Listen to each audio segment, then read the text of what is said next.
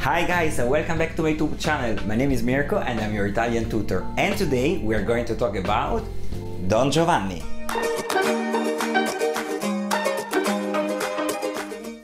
But this lesson is going to be different from the previous one. Do you remember about the Barber of Seville or La Traviata? Links above if you want to review them. Because this time we're going straight into the text. Because in this way you can learn new vocabulary, but also you're going to learn the story behind it. Don Giovanni is an opera in 2 acts, and the performance was in 1787. The music are written, composed by Mozart, and the location is in Seville in the 17th century. The key terms here are seduction and crime. And just to give you a hint, you can use Don Giovanni as an adjective to describe a male, but he can be flirty and can deceive women to get something back. So you can say Mario è un Don Giovanni. Are you a Don Giovanni? Put in the comment section below. But let's go into the text. As you can see, there is the Italian version and the English version. I'm going to put the link where I found the text, at least if you want to read the story. So the main character is Don Giovanni, okay? And his assistant is Leporello. So in the first scene, we have Leporello, who is basically outside the commendator house, because basically he's guarding the place to see if someone is entering or if someone is basically disturbing Don Giovanni, that is flirting with the commendadore's daughter, Anna. Important details here, because then you're going to understand when we're going ahead with the story. Don Giovanni is masked, okay? So here we have Leporello that basically is like complaining, kind of, that he wants to be a better person. He doesn't want to be outside and doing this basically dodgy thing. And here, to say gentleman, you can say gentiluomo or galantuomo. Okay, you're going to ask, what is the difference between gentiluomo and galantuomo? So, gentiluomo, if you check in the dictionary, is basically someone that has aristocrats' origins. Or, however, even though maybe it's not a noble or aristocrats, for education or for his service, he get to that status. Okay. In others that I check the differences, it says that gentiluomo is someone that basically behave according to the society dictations. Galantuomo, whereas, means honest, loyal, and actually, in some definition, they're going to say that gentiluomo you can become. Galantuomo, you're born with that quality. And now we're basically this kind of argument between Don Giovanni and Don Anna, because Don Anna is frightened by Don Giovanni. However, Don Giovanni loves to flirt. And here it's interesting. I don't know if you remember this word folle. In the previous video, we learned follia, and it can be translated as lunatic, psycho. And you can say also to your friend, to say folle. Another word that is very important here, traditore.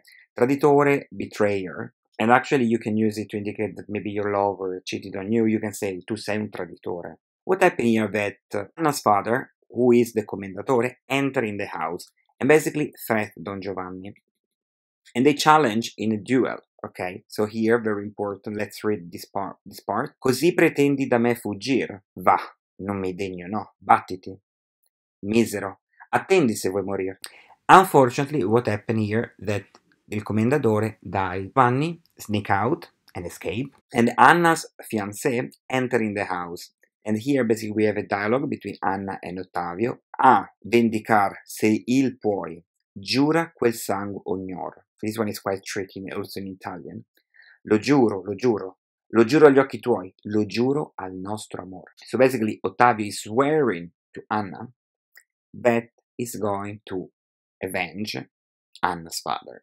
Let's go ahead with the story. So we have Leporello and Don Giovanni that are basically they're talking, and Leporello is not basically enthusiastic about what he's doing, and especially about Don Giovanni's life. So they have a kind of argument. But then Don Giovanni hear and see a female, and obviously because he likes to flirt, he likes women, he was intrigued by that woman. So he went there, but unfortunately found out that it was Donna Elvira.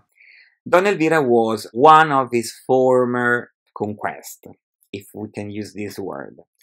And Elvira is still suffering from what happened between Don Giovanni and her. But it's funny to read the story here. So, signorina, signorina, chi è là? Stelle che vedo. Oh, bella donna Elvira. Il scellerato mi ingannò, mi tradì.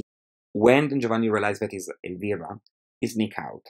And Leporello was there to try to explain the situation.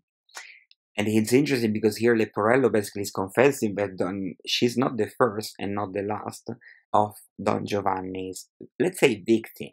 Ah, consolatevi. Non siete voi, non foste e non sarete né la prima né l'ultima. Guardate, questo in un piccolo libro è tutto pieno di nomi di sue belle. Ogni villa, ogni borgo, ogni paese è testimone di sue donnesche imprese. And he's going to give a list with numbers of all the women that Don Giovanni flirted with them. Interesting words here. Signorina, signorina, you're going to indicate someone that is not married. I wouldn't say to someone signorina. It can be also tricky to use it because if you say to someone signora, you can get offended. If you say signorina, you can imply that she's not married. You need to be careful to use it. It's not like in English to say miss or Mrs. Ingannare is a very interesting verb. Ingannare means deceive, okay? And consolatevi. Consolare, you can translate it as comfort or console yourself. And sometimes, for example, let's say, especially now during lockdown that we are locked in, you can say mi consolo con la Nutella. Okay, now Leporello and Don Giovanni moved and they found a lot of people celebrating Zerlinda and Masetto's engagement. So here, because Don Giovanni he can't cope not to engage or flirt with a woman, so he's trying to flirt with Zerlinda, trying to convince her not to marry him, because Don Giovanni is a noble. I mean, he can have a better life with him. So he see these people, he try to be friendly with everyone, like to invite them to his place, to organize a party. But then he's quite sneaky, so then he's trying with Zerlina to take her from her lover. Cari amici, buongiorno. Seguitate a stare allegramente, seguitate a suonare, o buona gente. C'è qualche sposalizio? Sì, signore, e la sposa sono io. Me ne consolo lo sposo?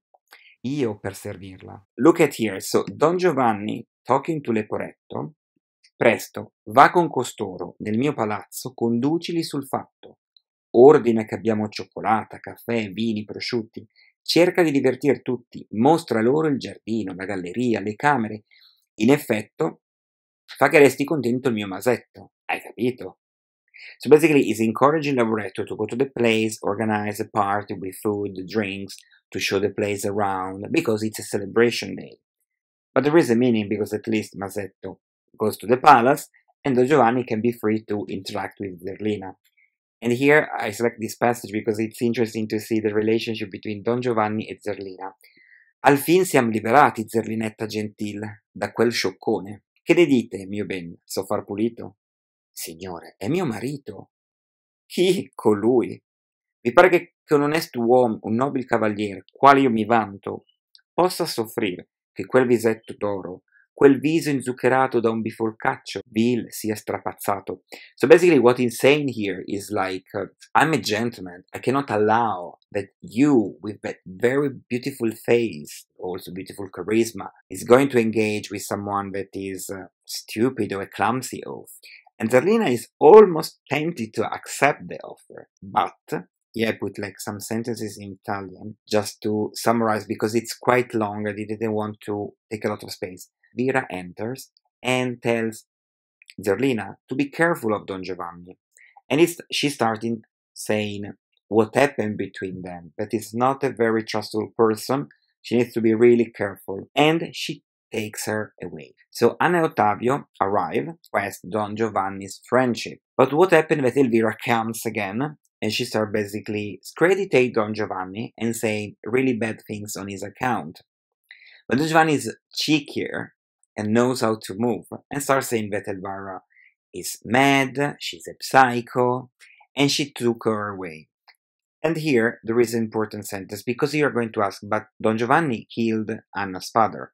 Yes, but Don Giovanni was masked, so Anna didn't see his face. However, while they are talking, she's starting to realize like something like, but that voice is familiar. This is the passage that I want to go through because it's really interesting. Don Ottavio, son morta.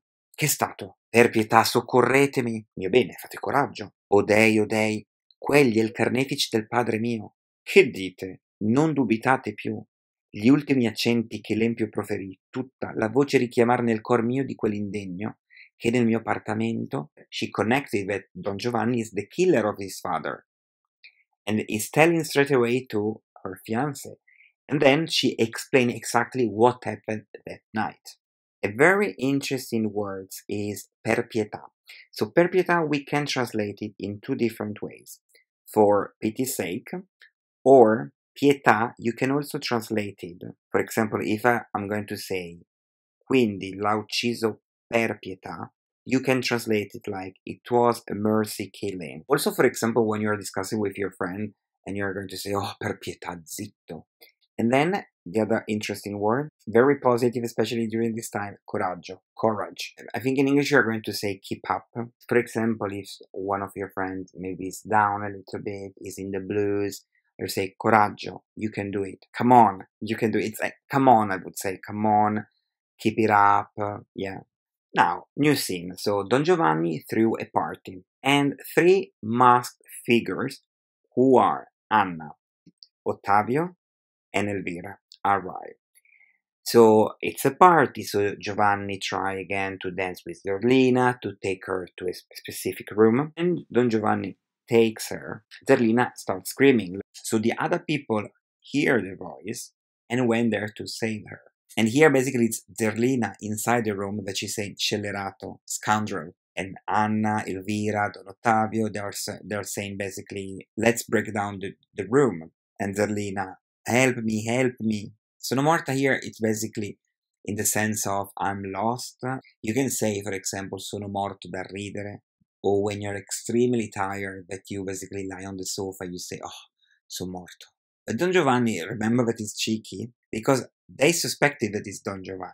He came out with a sword and leporello, and he says, ecco il birbo che t'ha offesa, ma da me la pena avrà, mori, dico. So basically, he's put the blame on Leporello. But Anna, Elvira, and Ottavio are not stupid. They understood that there is something going on. In fact, here, Anna, Elvira, and Ottavio say, l'empio crede con tal frode di nasconder l'empietà. Basically here, they're saying, he's trying to fool us, but we are not stupid. We understood that it's Don Giovanni who took Zerlina and not Leporello. Obviously, then what happened with Leporello was like, let's say pissed off, like, why you did that? But Don Giovanni tried to give a sum of money to convince him, and Don Giovanni had an idea, a plan. He decided to swap clothes. Don Giovanni disguised as Leporello, and Leporello became Don Giovanni. Why? Because at least Don Giovanni as Leporello, he can keep flirting with Zerlinda. And Leporello, disguised as Don Giovanni, can go to Elvira and ask forgiveness, and especially to take her away from the room. So it's like here it's get intriguing, because then Leporello is talking to Elvira, is apologizing, but Ottavio and Anna are coming and are basically threatening to kill him. But Elvira said, no, don't do that, please, save him. But because Leporello was basically in a very bad position, he removed everything and said, I'm sorry, but this is my true identity, I'm Leporello, and they beg for mercy, please. And then he ran away. We are almost at the end here. So what happened is that Leporello and Don Giovanni meet again. Don Giovanni basically is amused and basically is telling what happened. Like it is an adventure for him. But Leporello is quite worried. They are in a graveyard. But they can hear a voice that says, di rid, finirai prima dell'aurora. You're going to stop laughing before the dawn. Chi ha parlato? E Leporello, qualche anima sarà dell'altro mondo che vi conosce a fondo. It can be maybe a spirit that is talking to you, that he knows you. But Giovanni says, stop it. And he's taking the sword. And he says, who is there? But the statue says, leave the dead in peace. But Giovanni thinks that is someone outside the graveyard, basically is taking advantage of the situation, is trying to tease them. But then he's asking Leporello, can you read what is engraved in that statues? But Leporello said, I cannot read under the moonlight, because maybe he couldn't see. non ho imparato a leggere ai raggi della luna. And then Leporello, basically, he admits that that status is the status of the Commendador, and something is going on here, so he's not very happy about that situation.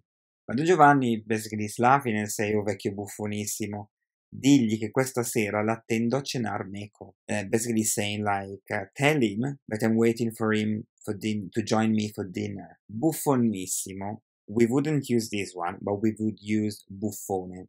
Buffone, you can use it, it's quite common to say. I think maybe in English you wouldn't say buffon, but here you say, like, for example, when someone is exaggerating something or is saying stupid thing, you can say, oh, sei un buffone. Or, for example, when someone is too cocky, like, yeah, I can do this, I can do that, I can do this. Let's go at the end of the story. Don Giovanni is having dinner.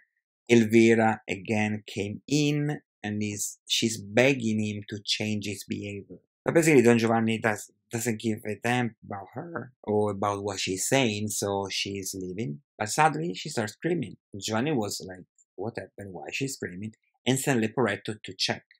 And in that moment, what happened is that the statues of the Commendador, or the spirit of the Commendador, came in. Obviously, Don Giovanni is not frightened and doesn't want to show that he's afraid, so he played the cocky one. The statues basically is asking him to repel. But Don Giovanni doesn't want to repel, because for him, he didn't do anything wrong. So here there is a scene, very important, that basically the statues ask him, okay, grab my hand, and Don Giovanni is stuck, and the flame appears with the demon and take Don Giovanni to hell. Da quel tremore insolito sento assalir gli spiriti, donde escono quei vortici di foc pien d'orrore. Don Giovanni went to hell. Leporello is basically under shock, and in that moment, Anna, Ottavio, Zerlinda, and Elvira again came in because they want to ask for justice.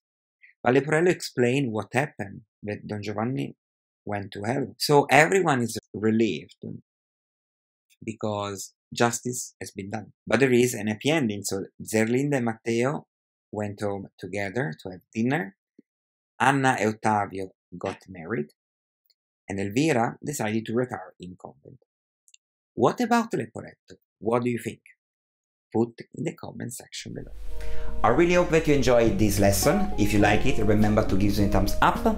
If you have any suggestions or recommendations, please put in the comment section below. I'm going to post video about opera or literature one per month, and in the next slot I'm going to talk about the Promessi Sposi because are from my area. If you want to check out my city, link above, because it's gorgeous. Remember to subscribe, to share the love, and I see you next time. Bye for now!